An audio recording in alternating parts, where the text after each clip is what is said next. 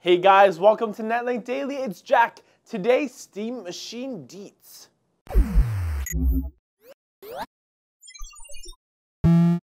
Valve has released the specs for their prototype Steam machines. A couple weeks back, they set the internet ablaze with announcements for their new OS, prototype hardware, and controller. The announcement teased us with promises of a high-end living room machine, and it looks like Valve has delivered, sort of. In Valve's words, the prototype is a high-end, high-performance box built out of off-the-shelf PC parts. And true enough, some of the boxes will be coming with NVIDIA GTX Titans. But not everybody will be so lucky. The prototypes are going to have a wide range of hardware, from GTX 660s paired with i3s, all the way up to the cream of the crop who will get Titans with i7 4770s. All systems will be paired with 16 gigs of RAM, 3 gigs of GDDR5 video memory, and a terabyte SSHD to round out the systems. Whew!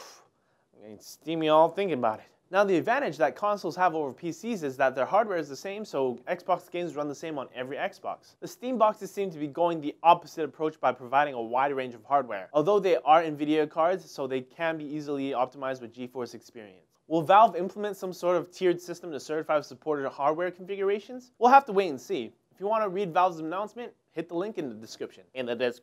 What do you guys think of Steam machine specs? Will Valve manage to bring console gamers to the PC master race? Type words in the comments. Thanks for watching, guys. Remember, those little stickers on apples, take those off before you eat them. Come on, it's simple.